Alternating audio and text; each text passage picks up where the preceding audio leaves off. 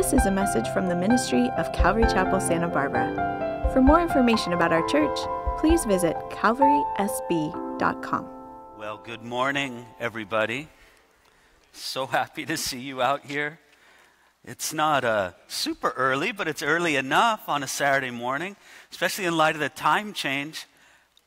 Is it just me, or am I just get older and the time change hits me worse every year? I don't know.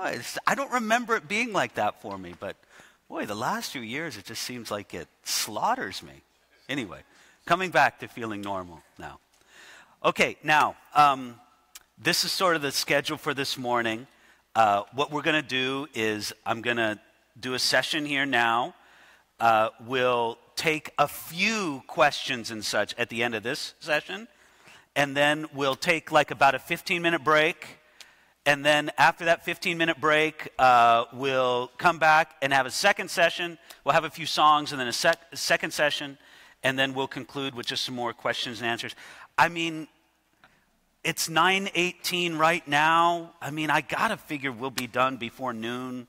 Maybe sometime between 11:30 and noon, something like that. But it's not like I'm on a strict schedule. It's just we'll get through these two sessions together here this morning. And thank you to Pastor Drew for putting together all those refreshments and setting everything up about that.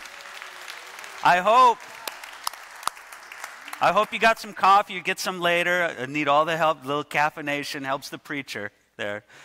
Not that I need it. I'm plenty, but it's any assistance on behalf of that. So, and again, I do just want to say this is a little bit out of my wheelhouse, to use a phrase, because I'm not going to exposit a specific chapter or section in the scriptures. We're going to be talking about a lot of different passages this morning and really coming to understand the dimensions of Jesus' work for us on the cross. So, Father in heaven, thank you for another morning. Lord, I can't get away from that verse in the book of Lamentations that reminds us, your mercies are new every morning. And so it's a new morning. You have new mercies for us. Lord, we trust in those mercies today, and we ask that by your mercy, you send forth the Holy Spirit to speak in and through your word, Lord, and come and teach us and instruct us and guide us and mold us here this morning, we pray. In Jesus' name, amen. Last night, we saw that after the fall, humanity was left in a terrible condition because of Adam's sin and all the repercussions that came from it. We saw that we were in trouble as human beings, as people, because of sin we inherited from Adam, sin we've chosen all of our own accord, and sin that has been forced upon us by our environment and by individuals in our life. We are left in a very troubled place. We are fallen human beings. And because of this, we need a deep work of transformation. And God has supplied that need for humanity in the person and work of Jesus Christ. Now, I just used a phrase that's actually very important. And I don't know if you've caught it in my preaching over the years, but that phrase is an important phrase, and I want you to think about it. The person and work of Jesus Christ. The person and work. What do we mean by that phrase? Well, the person of Jesus means who he is as the second person of the Godhead. He's God. The person of Jesus means who he is in the incarnation. That there was a point of time in God's redemptive plan when God the Son, the second person of the Trinity, added humanity to his deity. Again, it's so important that we always think of the incarnation as addition and not subtraction. Something wasn't subtracted from God the Son. Something was added to him, and that's his humanity. The person of Jesus also means who he is as the ascended and returning one. This is the person of Jesus Christ. But then we also talk about the person and work of Jesus. When you think of the work of Jesus in its entirety, you first of all think about his work before the incarnation. Jesus was not sitting idle in heaven before he came as a babe at Bethlehem, but several times in the scriptures we see his work before the incarnation. The work of Jesus also includes his sinless, perfect, identifying life. Please don't think that the work of Jesus to save sinners, to save fallen humanity, please don't think that that work began on the Via Dolorosa. Don't think that it began when he went to the cross. But all throughout his human existence, Jesus was identifying with lost humanity. Jesus was there, being there in his perfect sinless life, living the life that would justify us. The work of Jesus also means all of his teaching, all of his training. The work of Jesus especially means the work on the cross, what he accomplished through the empty tomb, which he himself says. Why do we put so much emphasis on what Jesus did on the cross and the empty tomb first? Because Jesus himself put that emphasis on it. When you read the Gospels, you see that Jesus himself has a focus on the work he will do at the cross and in his resurrection. What I'm trying to get at is when we talk about the person and work of Jesus, we mean everything that he is and everything that he did, but especially his work on the cross and the resurrection, the death, burial, and resurrection of Jesus. And in all of this, there is transforming power for the one who believes and receives.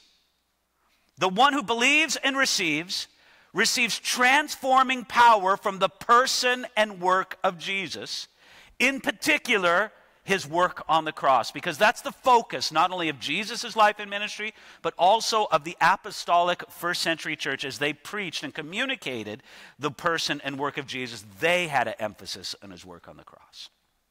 Now, if you've heard a preacher such as myself, such as Pastor Tommy, such as many other people who love God's word and love to faithfully proclaim the gospel, but I'll just speak for myself. You may have heard me present this message in a way that goes something like this. You and I are guilty sinners. Jesus Christ was sinless and completely innocent.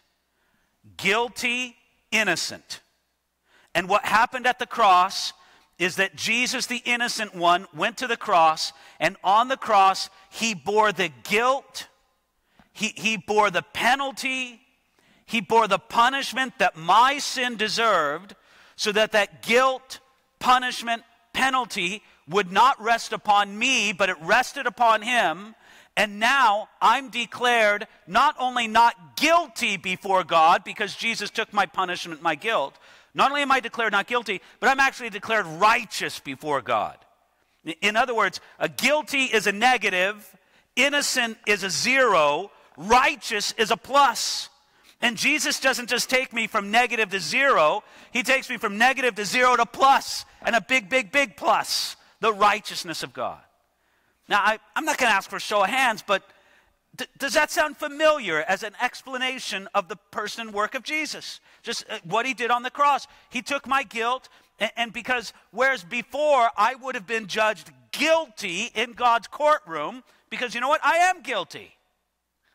Now, because of the person and work of Jesus, it's as if in God's court, the Son approaches the Father, the judge, and he says, Father, all his guilt and penalty has been placed on me. I'll take it.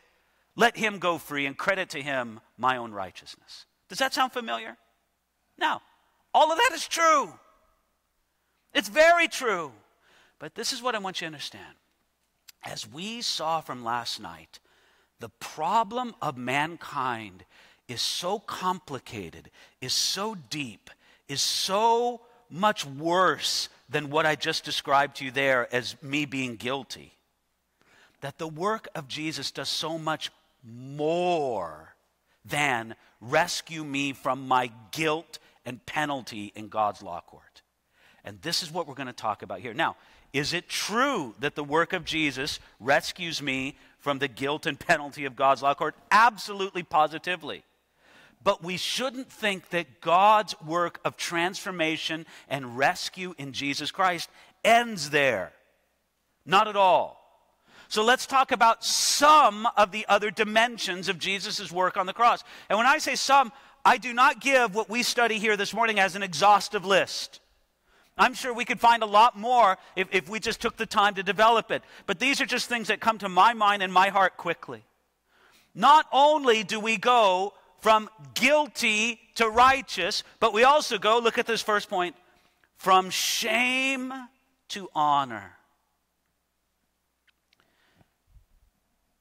One of the beautiful things about the work of Jesus Christ is that it has relevance and transformation for every culture, every generation, every part of the world. It's not just limited to the world of the West in the 21st century. Now, it does apply to the world of the West in the 21st century. I don't mean to diminish that at all. But it's so much greater than that it has a profound transforming work in all these different cultures, in all these different times and places. Now, Western culture in the 21st century is not particularly shame and honor based. Sometimes I wonder if we have a sense of shame at all in Western culture in the 21st century. But let me tell you, it's not like that everywhere else in the world. There are other cultures that one of the most powerful factors in that culture is the dynamic of shame and honor. And the person who has shamed their family, shamed their community, they are lost, they are excluded, they are pushed out of the community, they may be abused, they may be murdered. You're familiar with the term honor killing? That's where this comes from. The idea that you've shamed your family. And brothers and sisters, I'm telling you that the way that it works in these shame and honor cultures is you can shame your family by something that's been done to you. You didn't even do it. For example, and I don't mean to be too graphic with this, forgive me if it sounds a little bit too graphic, but in some of these shame and honor cultures, if a woman is raped, she's dishonored her family, her community, and she'll be murdered in an honor killing. It's unbelievable. But this shows how powerful the concepts of shame and honor are in these particular cultures. Brothers and sisters, I'm here to tell you that in this idea of what Jesus did on the cross, not only does it apply to the concept of guilt and righteousness, but it also takes us from shame to honor. Jesus lifts people to honor. I love these verses. Romans chapter 10, verse 11 says, "For the scripture says, whoever believes in him will not be put to shame." Jesus takes that person. You know what he says? He says, listen, I just didn't bear your guilt at the cross. I bore your shame. I bore the shame that you pursued. I bore the shame that you chose. I bore the shame that was placed upon you unwillingly. I bore it all at the cross. And when we think of Jesus there on the cross, we think not only was it physically painful, but it was a shameful thing that was done to Jesus. The way that the Romans engineered the torture of the cross, it was deliberately intended to heap as much shame upon the individual as possible.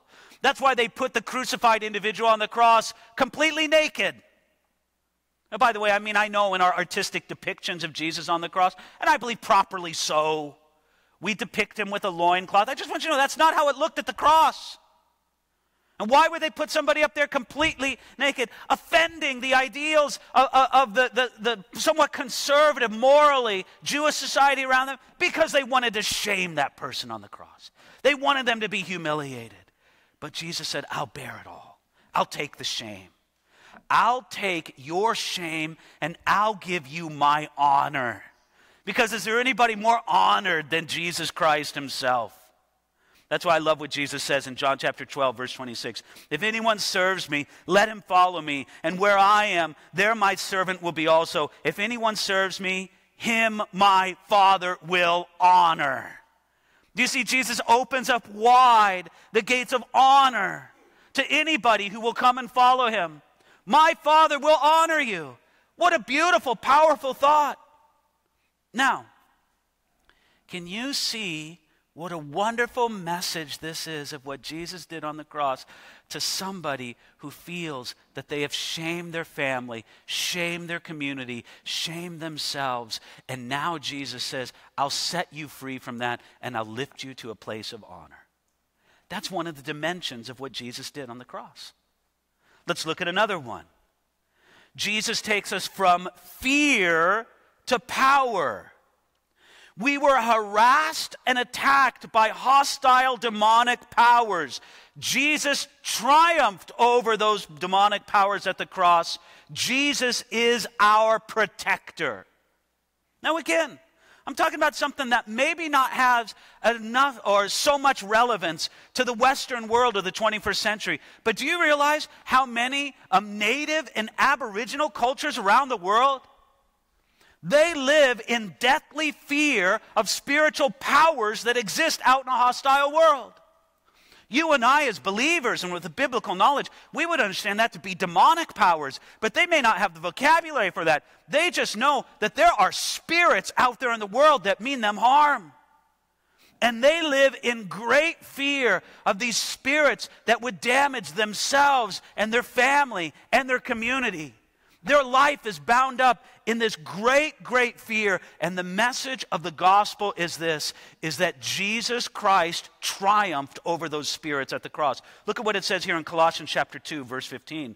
It says, having disarmed principalities and powers, he made a public spectacle of them, triumphing over them in it.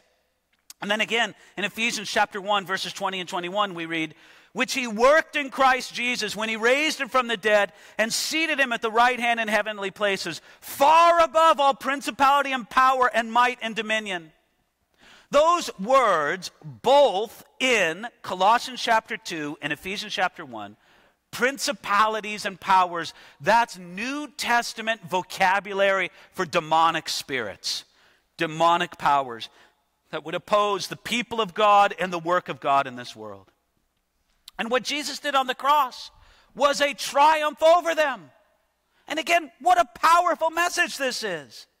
It may not resonate so much with 21st century Western world, but to go to so many parts of the world and say, you don't have to live under the power of this demonic fear anymore. The spirits that you think inhabit your world, they have been brought under subjection to Jesus Christ and his great work on the cross. He disarmed those powers and he's enthroned above them and triumphs above them.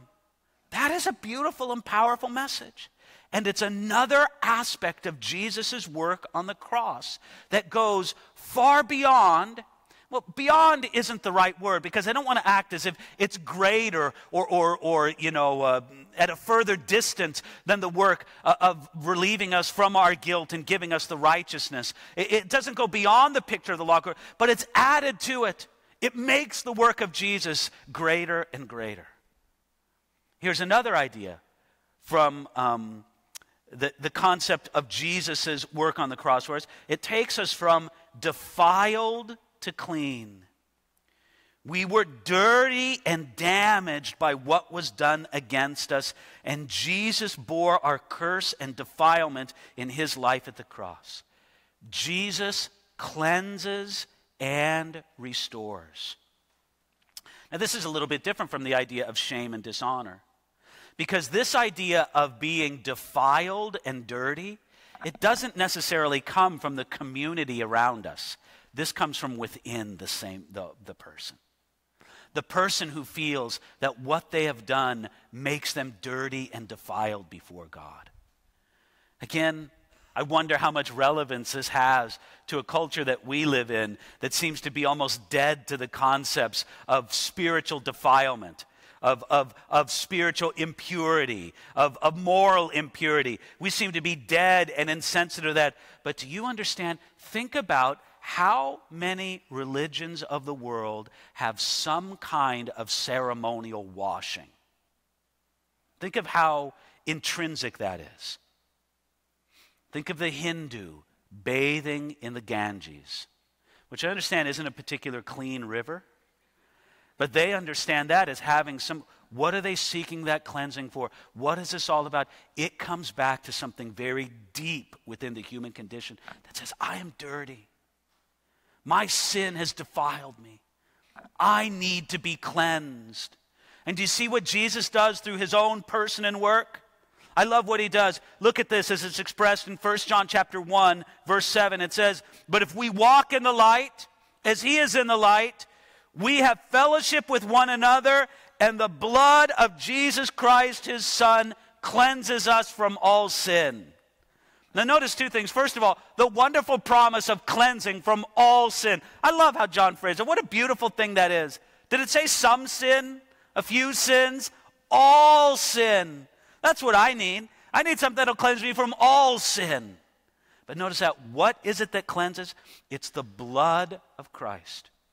And when we talk about that term, the blood of Christ, we understand that, again, this is New Testament terminology meant to refer to the work of Jesus on the cross in a powerful and picturesque way. It's not as if the actual physical blood of Jesus could save somebody. I imagine, and I know it's a little bit disgusting to think of it in these terms, but think of a Roman soldier with one of these great big nails, a little bit more like a railroad spike than, a nail, a framing nail. He stands there over the wrist of Jesus. He has a hammer in his hand. And with a few well-practiced blows, because he's done it so often, he hammers that spike through the wrist of Jesus. And blood splatters back up on him. He's been splattered by the blood of Jesus, literally. Does that mean his sins are forgiven? Does that mean he's washed? No. We're not talking about a superstitious application of the physical blood of Jesus. We're not talking about something that would feed in to the superstitious ideas that in medieval cathedrals there's a vial with a few drops from the actual blood of Jesus. We're not talking about crazy superstitions and legends like that. No, what we're talking about is the very real death of Jesus of Nazareth on an afternoon right outside the city walls of Jerusalem, where he died for the sins of humanity, not for his own sins. That is how we are made clean. That is how a person can come and say, I am no longer dirty before God and my own conscience. I am clean. Here's another verse that speaks to that. I love this from Revelation chapter 1, verse 5. He says, and from Jesus Christ, the faithful witness, the firstborn from the dead, the ruler over the kings of the earth, to him who loved us and washed us from our own sins in his own blood. And what's interesting about that is if you kind of take, the Christian New Testament environment from that, you read that phrase, you go, how gross. Washed in the blood? It sounds disgusting. But friends, when we understand what the Bible means and what the import and the poetic, I should say, grandeur in that, to be made clean by the work of Jesus on my behalf, I don't have to go around thinking I'm dirty. You wonder how much psychological pressure, stress is placed upon people from this sense that they have, I'm dirty. I don't belong. Jesus Christ came to set us free from that. And it's his work on the cross that does it. Well, let's go to a further aspect. The work of Jesus on the cross means we go from lost to belonging. We were lost in a strange and hostile world. And through his work on the cross, Jesus reconciles us to God and to one another. Jesus rescues us. Last night, when we were going through some of the ways that the fallen condition of humanity is described, and all we could do is go through some of them. But one of the ones that we talked about, And I got to say, my own heart was deeply touched, even as I was preaching about it last night, to talk about humanity being lost. I just have that picture of the sorrow, of the pitiful nature of the child who's lost. And you think about the child who gets lost, there in the department store. Well, is the child the perpetrator of the being lost? Yes. They wandered off. They weren't paying attention. They should have, we're not talking about parents who ditched the child in the department store, though if that ever happened to you, I'm very sorry about that. But no, we're talking about the child who just kind of wanders off. And on the one hand, you could say it's their fault, and it is their fault. But on the other hand, who's there shaking an angry finger in the face of the child? Your heart is moved with pity, with compassion. You just feel this, you're lost, you're lost. And what can be done for you? This is what Jesus says. Jesus says, I will come and reconcile you. I will take you from lost to belonging. You belong, you have a place among the people of God. Check this out in Ephesians chapter 2, verses 17, 18, and 19. I love this passage. It says this, and he came and preached peace to you who were afar off. There you were far off, you were lost. He came and preached peace to you. And to those who were near, and through him we both have access by one Spirit to the Father. Now therefore you are no longer strangers and foreigners, but fellow citizens with the saints and the members of the household of God.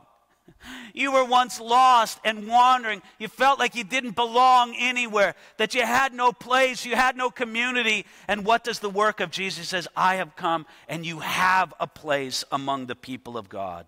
Or I like this from Colossians chapter 1, verses 21 and 22. It says, and you who were once alienated and enemies in your mind by wicked works, yet now he is reconciled, notice this, in the body of his flesh through death. What's that talking about? His work on the cross. To present you holy and blameless and above reproach in his sight. Once you were alien and enemies, you were lost. You were gone. You were distant. But God has deliberately, through the work of Jesus, brought you close, drawn you near. That's interesting. I don't know if in 21st century Western culture, if the idea of shame and honor has as much relevance as this one does. You can tell we are a lost generation. People sense it. People wonder where they're going. Their life seems aimless and purposeless. Jesus Christ, through his work on the cross, comes and he says, you who were alienated, I will bring you close. Then the next one, a fifth one that we'll look at, Jesus brings us from chaos to order. We live in chaos and disorder from sin and all of its effect, and Jesus sets things in order through his victory over darkness. Jesus brings order. Now please understand this. We may feel distant from this in our present culture, but in many parts of the world, life is chaotic and very unpredictable. You should thank God that we in the Western world live as an inheritance of almost 2,000 years of Christian culture that's done so much to shape the world and the order of the world around us. We benefit from that greatly. Although it's kind of so tragic today. It's not kind of tragic, it is tragic. In the great rejection of God and Christian understanding today, you see that Western culture is just sort of destroying the very foundation that it's built upon. And it can't last much longer. The more we reject the gospel and Christianity and God's justice, you're going to see that chaos increase. And it gives us a greater fervor to do whatever we can to be salt and light. But understand this. Jesus brings order. I love what it says in Colossians chapter 1, verse 13. He's delivered us from the power of darkness and conveyed us into the kingdom of the Son of his love. What a beautiful idea. He's taking us from this place of chaos and danger and disorder and brought us into a kingdom. Or I like this one even better. Colossians chapter 1, verse 20. And by him to reconcile all things to himself, whether things on earth or things in heaven, having made peace through the blood of his cross. That idea of reconciling all things to himself, I love the idea behind that in the original language. The idea behind that is to sum up or resolve, as in what's the word I'm looking for? Mathematical arithmetic, like a math problem, solving it all. He's reconciled it. He's taken this complex math problem and he's worked it out. He's taken something from chaos and unsolvable and disordered to order. How many lives around us do we see marked by this? Their lives are just filled with chaos. They need the order of Jesus Christ. Now, just as much as you would take a person who is burdened by guilt and the fear and the stain of sin on their life, you would consciously bring them to the cross, you can do the same thing for the person whose life is filled with chaos, whose life is filled with shame, whose life is filled with the idea of them being stained. The answer for these things is resolved at the cross. Here's another aspect. I think we've got 4 more of these that we'll talk about here this morning. And I don't want to say that it's limited to the list I'm giving you here this morning. We could go on and talk about further dimensions of the work of Jesus on the cross. But another way that it takes us is it takes us from despair to hope. We live in despair because of sin and all its effects. And Jesus conquered despair by his death and resurrection. Jesus brings hope. Isn't that a beautiful message? And it's true. If there was anything that ever seemed hopeless on this earth, it was Jesus on the cross. Can you just imagine what that was like for the spectators? Jesus' disciples had forsaken him, except for the Apostle John, who wandered up to the cross and stood beside Mary, his mother. There's a few women there. There's mocking religious leaders. There's cold-hearted Roman soldiers. But I think of the few women and the one disciple, John himself, standing there at the cross, and I can't imagine a greater degree of hopelessness that ever filled a human heart than that. Everything they had ever hoped for seemed absolutely destroyed right before them at the moment. There was no hope seemingly there. And as Jesus said, take all of that hopelessness and put it on me, and I'll give you the greatest hope that's ever been seen in humanity. I'm going to rise from the dead. Now I'm going to show you not only hope, I'm going to show you a hope that cannot be defeated. I love how Hebrews chapter 7, verse 19 puts it. It says, for the law made nothing perfect, but on the other hand, there is the bringing in of a better hope through which we draw near to God. This is the gift to us in Jesus Christ. Hope. Hope for a world that seems to be full of despair. Or in 1 Peter chapter 1, verse 3, it says this, blessed be the God and Father of our Lord Jesus Christ, who according to his abundant mercy has begotten us again to a living hope through the resurrection of Jesus Christ from the dead. There again we have that focus on what Jesus did at the cross and the empty tomb. Hope doesn't come. Oh, listen, hope doesn't come from the inspiring example of Jesus' life. Now, we gain a lot from the inspiring example of Jesus' life. But to hear this message, Jesus lived like this, now you go out and live that same way, I'll be honest with you, for me, that's a pretty hopeless message. Because what does it leave me with? I can't. I read what Jesus did in the gospel. I can't do that. And it's not like I can't just do the miracle stuff. Okay, yeah, I can't do the miracle stuff, but you know what? I can't love the way that he did. I can't be courageous the way that he did. I can't be compassionate the way that he did. So to hold that up and this is your hope, no, that's not my hope. What is my hope is what he did for me on the cross. And to realize that with Christ in me, the hope of glory, now I can follow him in some way. But to merely hold him up as an example, that's not hope. But the hope is found in what he did for me at the cross. And of course, he did it for you as well. It also moves us from slavery to freedom.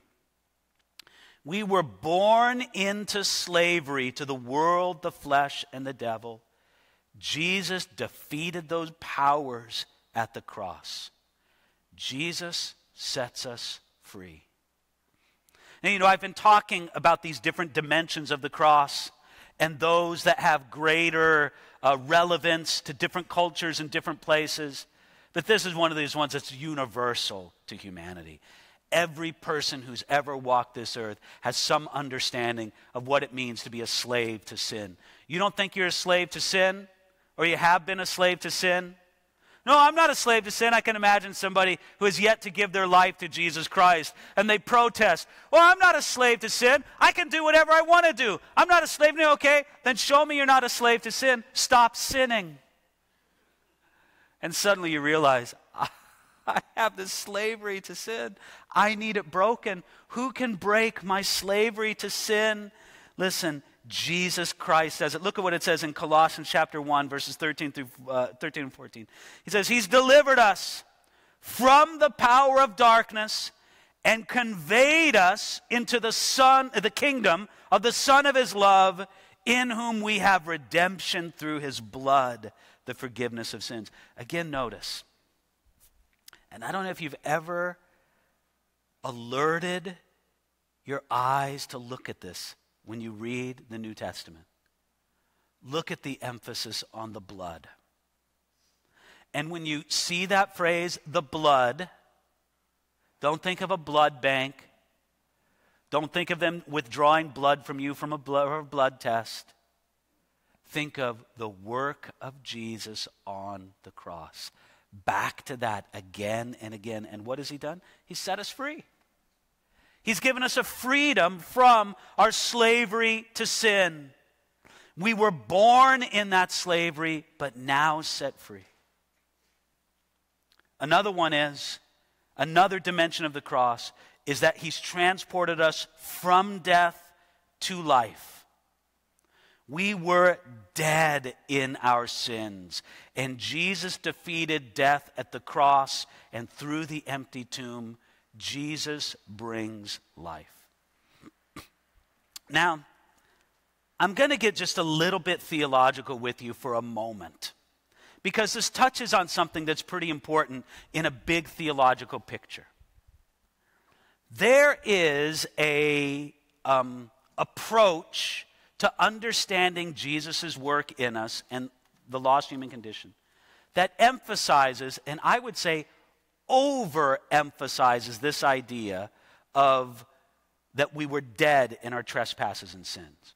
You say, well, how can it be overemphasized if the Scriptures clearly state it? And of course, the Scriptures do clearly state it several times, that we were dead in our trespasses and sins and that we need new life in Jesus Christ. I think the error that this approach in theology makes is it says that it focuses on this as if it was the only description of lost humanity, instead of it being one among many. What have we looked at tonight and today? 10, 15 different descriptions of lost humanity? Are we dead in trespasses and sins? Yes, that's one picture that describes our state. But we're also lost. We're also blind. We're also slaves. We're also enemies. We're also sinners. And I could just keep going down the list. But just what I want you to understand is that dead is one description among many describing the state of men and women apart from Jesus Christ. Now, if dead is overemphasized and treated as if it's the only valid description, and it says everything that there is to say about lost humanity, then I believe you can run into this trouble of believing that a person has to be born again before they believe. And without going into the intricacies of it, I think that when you look at the New Testament, the very natural understanding of the stating of the New Testament is a person believes and they're born again. They believe and they're born again. Now, can a person believe without a prior work done in them by Jesus Christ? Never, never. Jesus said it so plainly. He said, nobody comes to me except the Father draws him. The Bible makes it so plain that it is impossible for any man or woman to come to Jesus unless God does a prior work in them. A person cannot, just of their own initiative, of their own volition, just decide, I'm going to put my faith in Jesus Christ. You cannot do that unless God has done a prior work in you. I would just say that prior work that God does in that person is not the same as their being born again, regenerated. Because the natural phrasing and stating of this process throughout the New Testament is, we believe and we're born again. We believe and we're born again. But is it true that men and women are dead in trespasses and sins apart from the work of Jesus Christ? Absolutely, it's true. Jesus defeated death at the cross, and through the empty tomb, Jesus brings life. That's why we see verses like this in Ephesians chapter 2, verse 1. And you he made alive who were dead in trespasses and sins. Or Colossians chapter 3, verse 3. For you died, and your life is hidden with Christ. In God, I should say. We were dead in trespasses and sin, and Jesus Christ brings us new life. Again, it's all done through the person and work of Jesus, especially focused in his work on the cross. Now, finally, and this is the last dimension that I'll explore with you. I don't mean for a moment that this exhausts the dimensions of Jesus' work on the cross, but finally, we see that the work of Jesus on the cross takes us from guilt to innocence. We were guilty and needed to be forgiven, and Jesus is the one who took our guilt upon himself. Jesus forgives us. Notice this from Colossians chapter 2. And you, being dead in your trespasses and the uncircumcision of your flesh, he is made alive together with him, having forgiven you all trespasses, having wiped out the handwriting of the requirements that was against us, which was contrary to us, and he has taken it out of the way, having nailed it to the cross. Don't you just love that picture? That Paul takes us to the courtroom, and here's the handwriting of the accusations against you and I. And there it is. It's listing out our sins. The sins we've committed, the sins we've cherished in our hearts, the sins we wished we could have committed but never had the opportunity, all of our sins and failings before God. It's written all out there, and you take one look at that, and your first reaction is, I sure hope nobody ever sees this writing of handwriting that's against me. It's just filled with shame and the guilt. I'm guilty. Look at this. I can't beat this rap.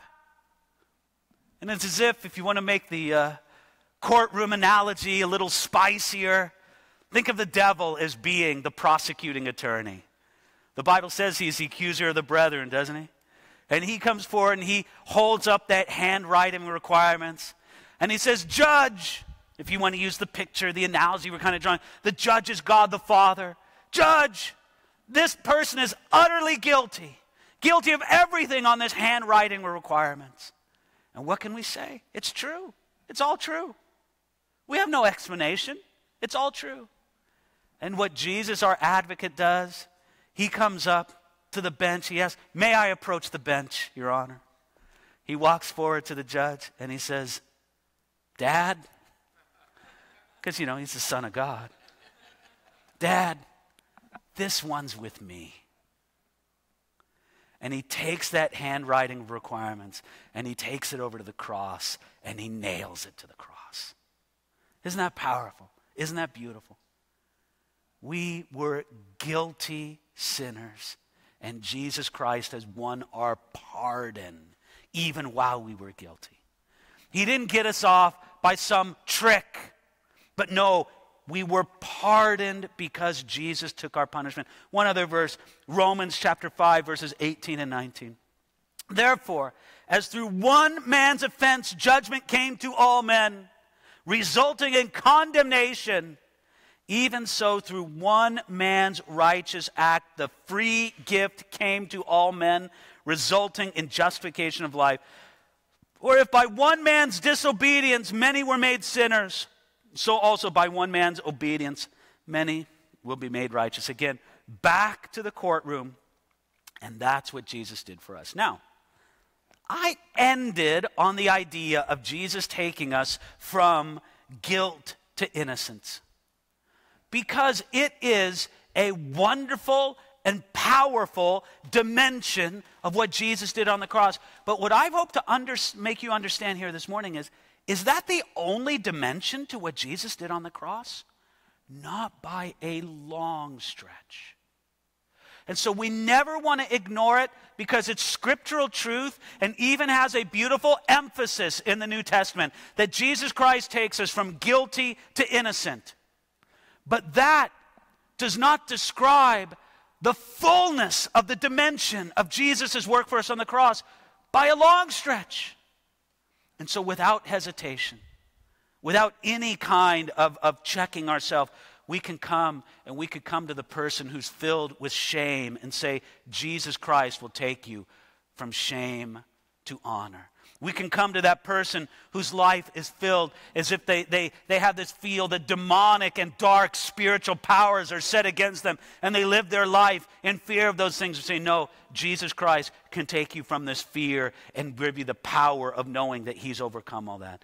We can talk to the person who feels defiled and dirty and tell them how Jesus makes them clean, from loss to belonging, from chaos to order, from despair to hope, from slavery to freedom, from death to life. This begins to discuss the dimensions of what Jesus Christ did on the cross. You see, the picture of how far and how hard we fell is so shocking.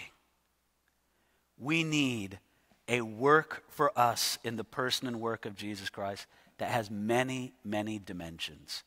And that's what he's given to us in Jesus Christ. Amen. All right, let's take time out, just maybe 5 minutes for a few questions. And then we'll take a break and come back for a second session. Questions? See a few hands here.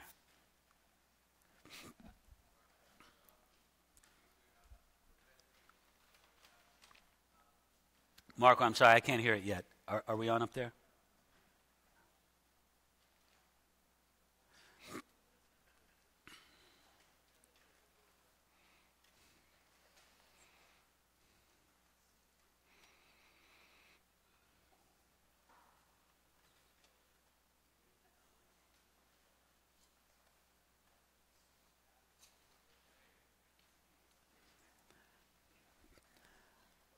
All right, brother, while they're figuring it out, just say it loud.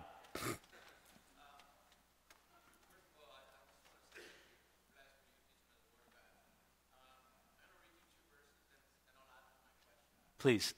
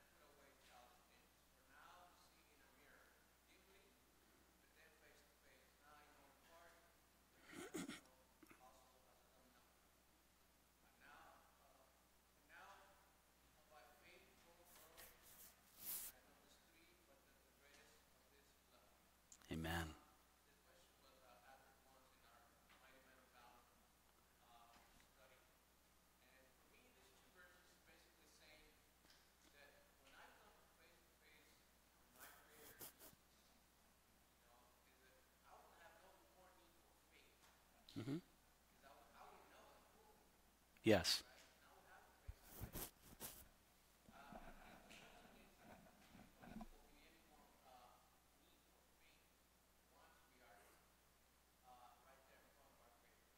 It would seem not. And let me repeat the question.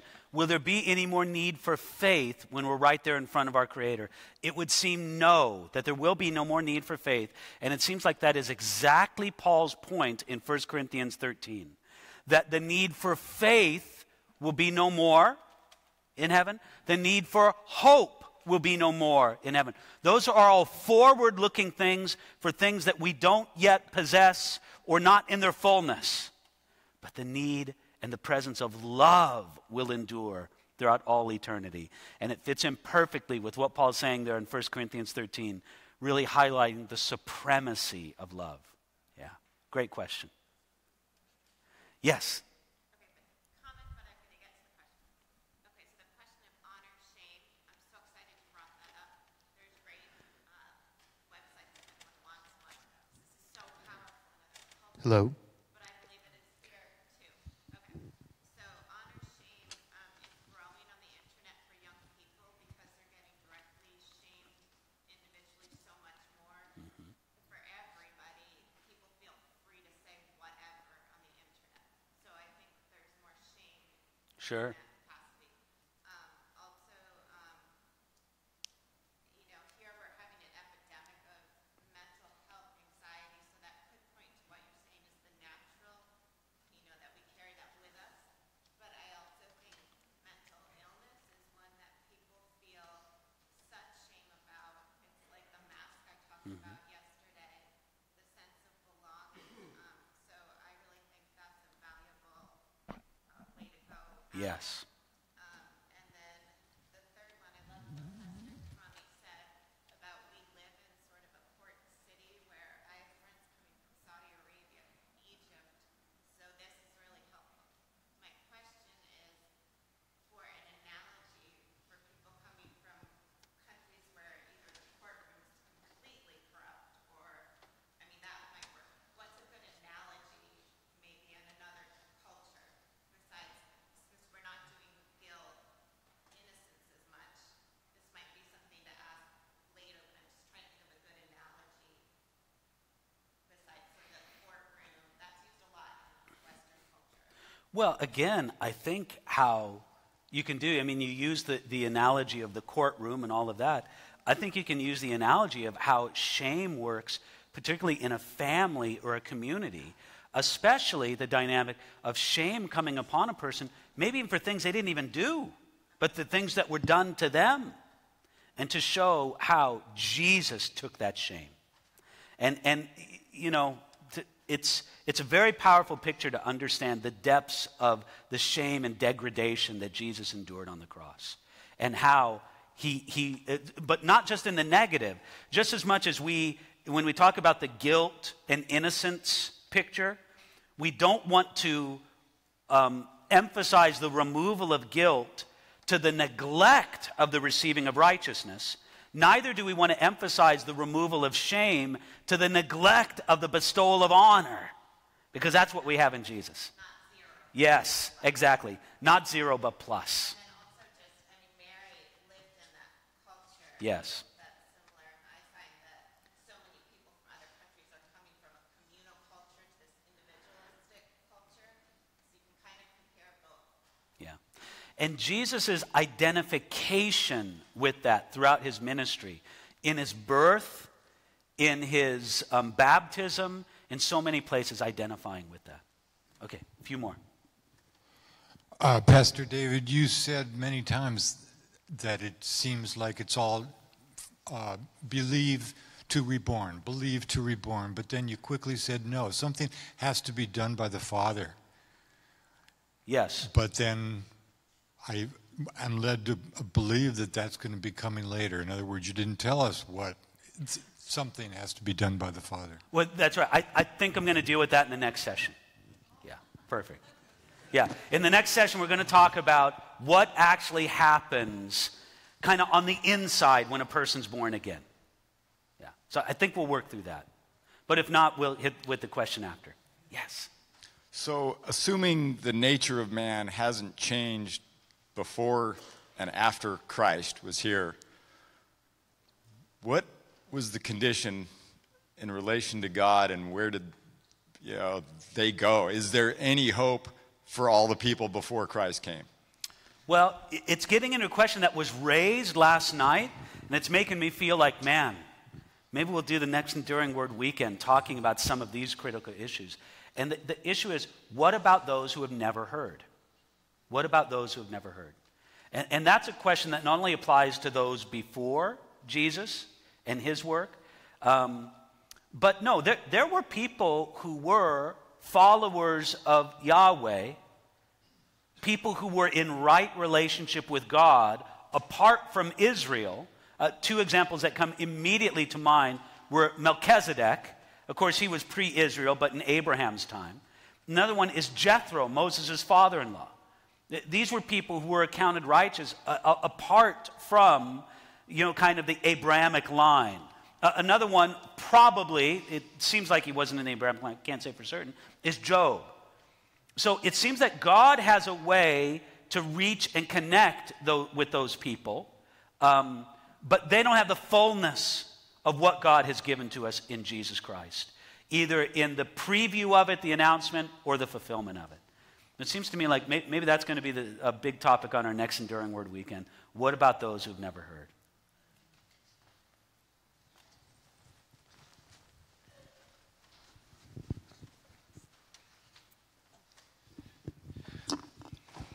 Would you agree, David, that Christ completed its work, taking us from dead in sins and trespasses to honor and righteousness? Because of who Jesus Christ is, it would have to go all the way in the fullness of receiving that righteousness just because he's the one that paid the price. So in essence, not only do I forgive you and pay your debt, but theologically, we would have to come to that status of being completely righteous because of who he is and us being in him. Yeah, Jesus doesn't give a halfway righteousness. It's full and complete in him. Absolutely. This is a message from the ministry of Calvary Chapel, Santa Barbara. For more information about our church, please visit calvarysb.com.